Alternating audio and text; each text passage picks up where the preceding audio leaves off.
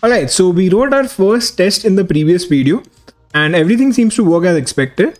But what if something fails in your test? There are informative logs that you'd get in the report post failure, but sometimes the error message might not point exactly to the source of the error. To get to the source, you have to manually use the application step by step to see where it's going wrong. Playwright actually has a UI mode that lets you debug through your tests, so let's see how it works. Actually, before going to the UI mode, let me show you the headed version of these tests. So in the last video when we ran tests, they ran headlessly, which means you did not see the execution on screen. All the execution happened in the background. If you want to see the execution, you can use the headed flag. So I'll run the test now, pnpm pw test, and I'll pass in the headed option. You now see that it opens up a new window for each of these tests. And you can see that all the tests failed here because I guess I did not have the application running. So yeah, let me do that. pnpm dev, and we'll do this again.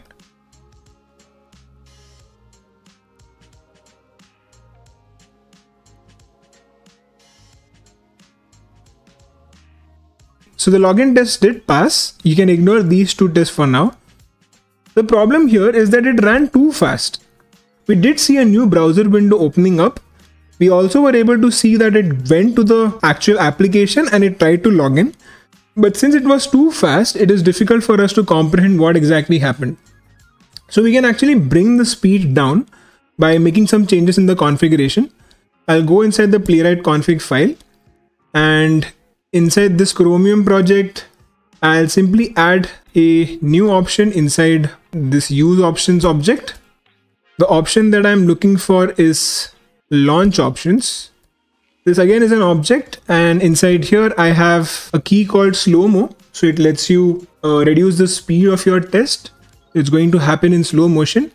I'll just give it like 1000 milliseconds for now. Let me save this. And now let's do this again. Let's try to run our test. I'll clear this and I'll rerun this. This time you'll see that it goes to the actual form, it fills in the username, password, and then it closes the browser. So this time you were at least able to see how the test progressed in real time. Also, while we are at it, let me actually pass in another option called headless and set it as false. So now when I'm running the test, I don't have to pass in this headed option. I can directly run it and it's going to work as expected.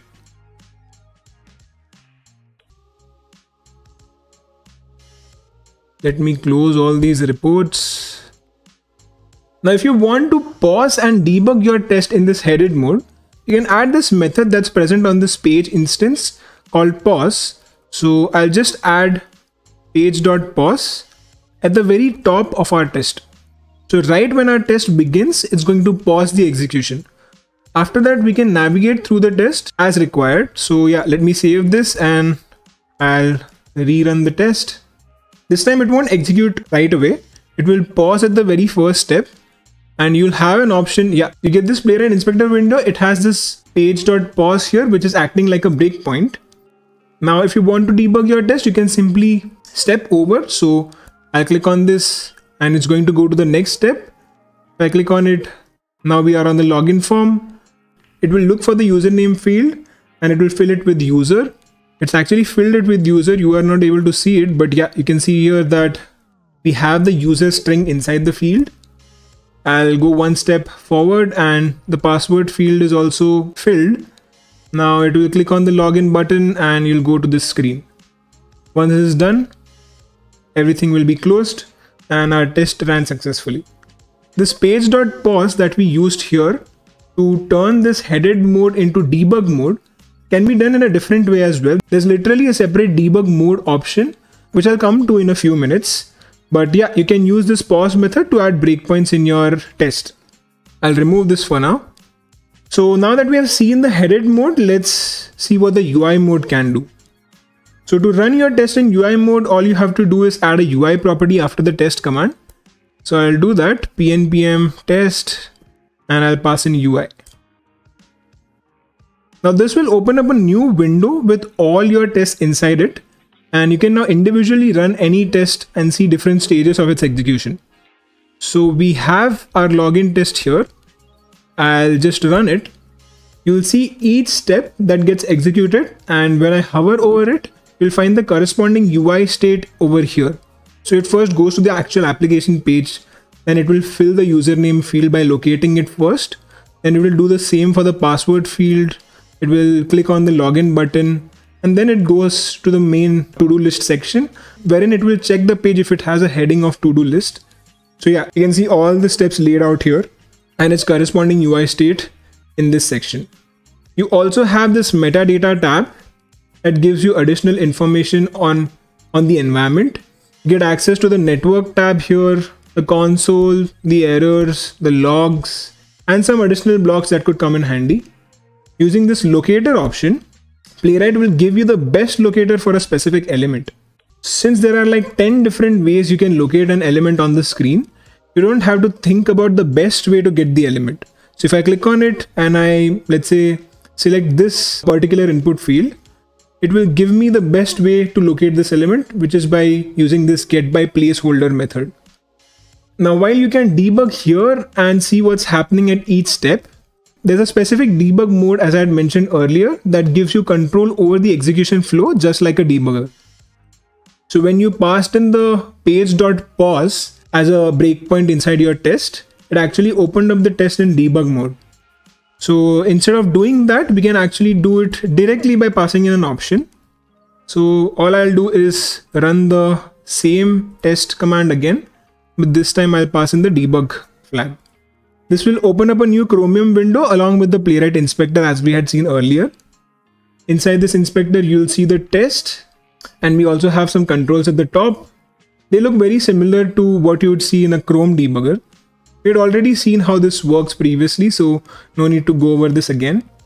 The option at the top here, this option, helps to locate an element. It's essentially the same feature that we saw in the UI mode. If I click on it and I select any element inside this page, it will give me the best locator for that element. There's also a record button at the top here. Now you'd think that all this record button does is maybe record the test flow and create like an MP4 and then give it to you so that you can share it across the team. That's not what it does though. You see, after I'm logged in, I can do things inside this application. It actually is like a localhost instance wherein I can run my application freely. So if it's just simulating this test flow, why would it allow me to use the app freely? There's a reason behind it, and this is where things change completely. So I'll come back to this record button because it will literally change how you write your tests going forward. Now there's one more way you can bring up the Playwright inspector, and that's using the Codegen command. Up until now, we were using the test command with debug or UI as properties. Now let's see what happens when we run the Codegen command. So pnpm pw Codegen. This will again open up a Chromium instance and also the Playwright inspector, but you'll notice a few things that are different this time. Firstly, the recording is on by default and we have an empty test in this inspector. Let's see what happens when we go to the localhost page. In the inspector, you'll notice that we have a new action. It actually wrote the navigate action for us. So I hope you see where this is going. Let's fill in our username and password as we would do like a normal user. So user and password, and I'll click on the login button. You'll see that this recording is actually recording our steps inside this application and it's writing the test for us. It's literally creating the code for each action that you would normally do manually. So all we did was use our app just like any other normal user, and Codegen generated the code for us. It also supports assertions. So the way we were using assertion in our test was by checking if the to-do list heading was visible on the page. We can also do the same here. In this mode, you can do three kinds of assertions. You can check if an element is visible or not. You can check if the element has a specific text or not. And you can also check if an element has a specific value. So this would primarily be in the case of inputs. We were doing visibility, so let's do that for this example. I'll click on this icon, the icon that you see over here at the top, which says assert visibility. And then I'll click on the to-do list heading. If I go back to my inspector, you'll see that we have the assertion ready. Exactly the same assertion that we had in our test. So assertion also becomes a very easy thing when we do it from this Playwright inspector. So essentially when you use Playwright, you can get 90% of the test out of the box just by using the application. You still would have to add some things in the test here and there, but a major chunk of writing things manually is taken away from you. It just makes things a lot more easier.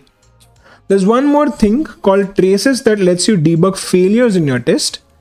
As I had mentioned earlier, Playwright has too many features in it, and you'd see an overlap in these features quite often.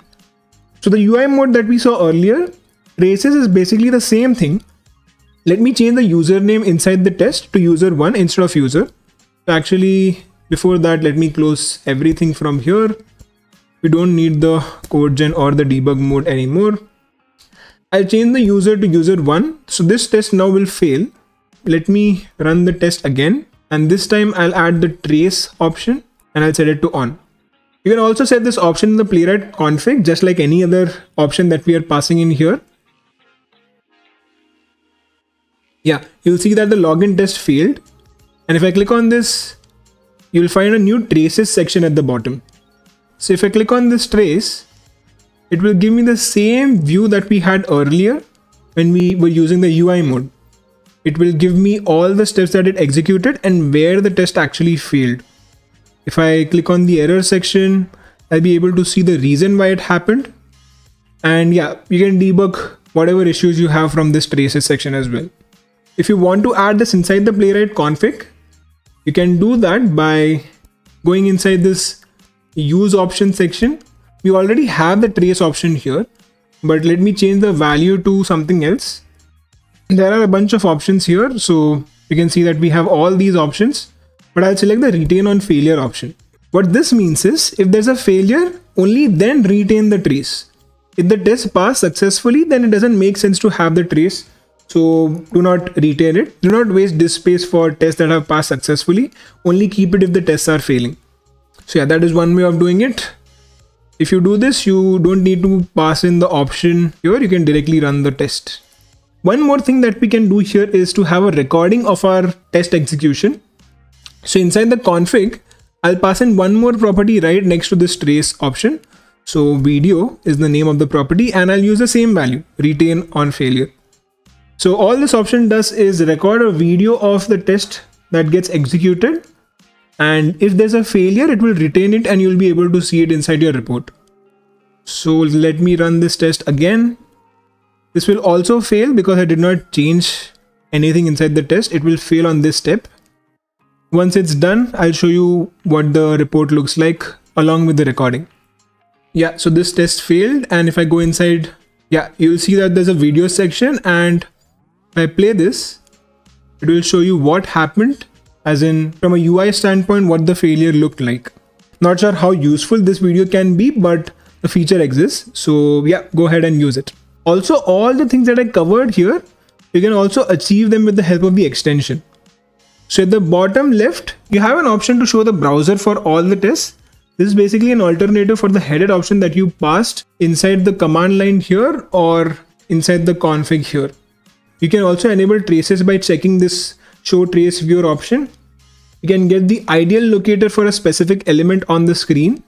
So if I click on this, it will open up a new Chromium window. I'll go to localhost. If I want a locator for, let's say, this title, I'll click on it and inside VS Code, it will give me the selector name. If I press enter, it will be copied and then I can paste it anywhere in my test. Playwright will actually look at your page and figure out the best locator. So it prioritizes the role attribute, text, and the test ID for your locators. So you don't need to worry about picking out the best locator for any element. If the generator finds multiple elements matching the locator, it will improve the locator to make it resilient and uniquely identify the target element. So yeah, it's very robust and it takes a lot of things away from you. You can record just like we did with the help of the Codegen command using this option.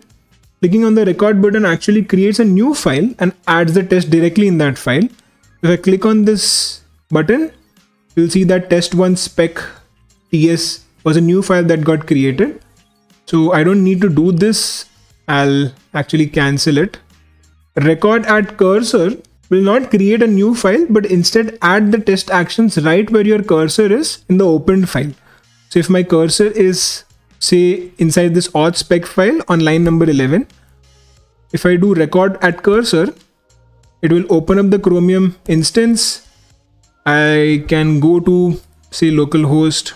If I do all the things that I normally do, okay, my app is not running, but it will still give me this action that I did by navigating to localhost. So you'll be able to see that here. Yeah, you can see that whatever action I'm doing in that record session, it's generating the respective code inside this auth spec file itself. So that is what record at cursor does.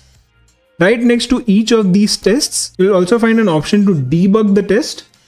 You can run it inside a specific browser by right-clicking on it and then looking for the browser here. Ideally, you should have all the environments here, but since I had commented out these two projects, we are not able to see it.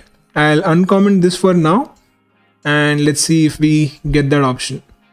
If I do right click now, then yeah, you can see that we have this new option called execute using profile. If I click on it, then we have option to run this test for a specific profile. You'll only see the option to execute using profile if it's in your config. So make sure that it's not commented out if you want to see that option. So these were a few ways to debug your application. I personally use the Playwright Inspector extensively to debug my tests and maybe the UI mode a few times. Codegen is yet another feature that I use a lot. It's much more convenient and you can simulate user behavior to the T. So yeah, we will probably be using it in our upcoming videos as well. If there's some debugging tactic that I missed, I'll add it in the follow-up videos. Do subscribe to the channel if you want more of such content, and I'll see you in the next one.